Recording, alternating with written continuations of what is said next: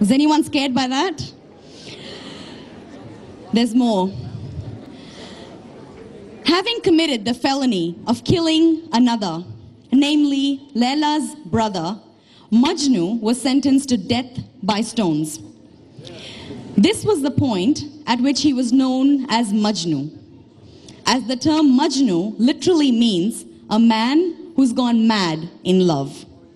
He was thus known as Laila's Majnu and was prepared to be killed for her. He began to be struck by stones from every angle when Laila came to protect him from being hit and begged that he not be hurt. She stood in the way of the stones, allowing herself to be subject to stone throwing, and cried that it be stopped. Majnu said that they must have faith that their love would be everlasting and that their story would always be remembered. He said that a day will come when even the stones will have a say of their own and be able to tell the tale of Laila and Majnu. But Laila cried that he wouldn't have the opportunity to regret his decisions later and continued to cry for his refuge. At which point she became intolerant and ordered everyone to stop at once, for there be some civil discussion between Laila and her father. She tells her father that this is an atrocity. Look, dear father, she says, even the stones pity upon Majnu's state. And those stones that were ordered to hit Majnu pain me even more. She says that this is not fairness. It is total injustice, and accepts that if Majnu is given refuge and allowed to leave the town in peace, she will wed whomever her parents choose for her. But she swears that whoever lays a finger on her will only find dust. For now, she is just mere ashes. Her unity with another man will never be true, for her heart and soul is only with Majnu. With that note, her father weds her to a prince, Jawan Bakht.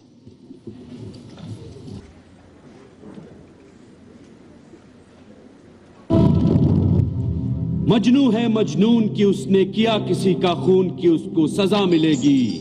पत्थर से मारा जाएगा, ये कहता है कानून कि जब तक सांस चलेगी।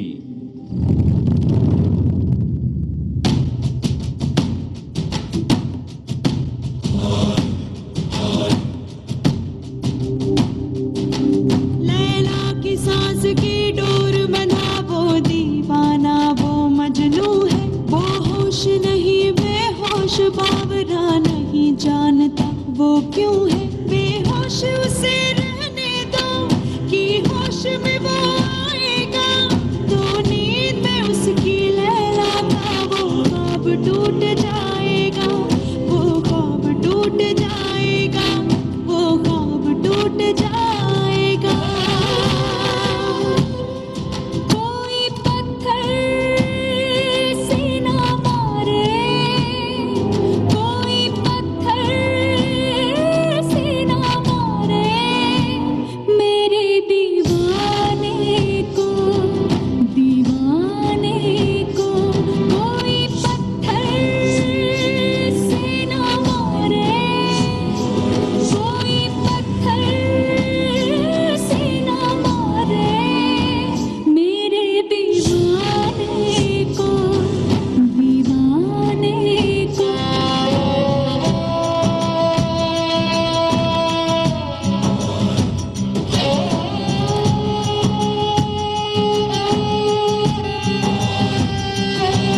रखना संभाल के ये पत्थर, कल को वो दिन भी आएगा जब पत्थर होंगे ये मकान, इनके भी होगी एक जुबान की दास्ताने। लैला मजनू शख्स शख्स दोहराएगा, पत्थर का ढेर ये आज ये कल का ताज महल कहलाएगा।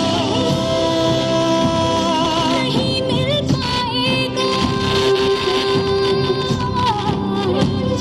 नहीं मिल पाएगा फिर वक्त तुम्हें पछताने को।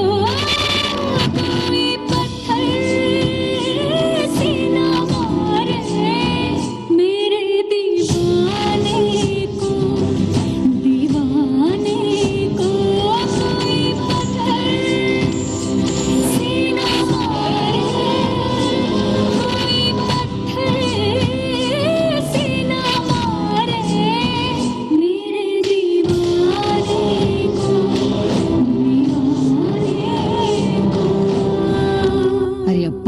गरज के लैला बोली, ये अरज नहीं है, गरज गरज के लैला बोली। ठीक यही है शर्त अगर मैं निकाह करूंगी आज, ठीक यही है शर्त अगर मैं निकाह करूंगी आज, पर मजनू को अब्बा निकाल दो इस शहर से बिन आवाज।